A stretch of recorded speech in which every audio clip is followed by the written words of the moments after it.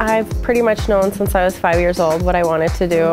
I wake up every day wanting to come here. I derive a lot of my creativity from my passion. You know, you come up with different ideas. It's like a sculptor or a painter.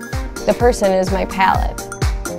In the cosmetology program, we learn laws and rules of cosmetology. We also get to learn hands-on techniques with our mannequins and on real people. We start off in a classroom base and then we progress to clinic. You learn about all three aspects: hair, skin, and nails.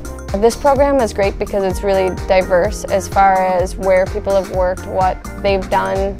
I felt like it was a great experience and I really had a good base knowledge of what I needed to do, how to behave with my clients, how to make them feel comfortable.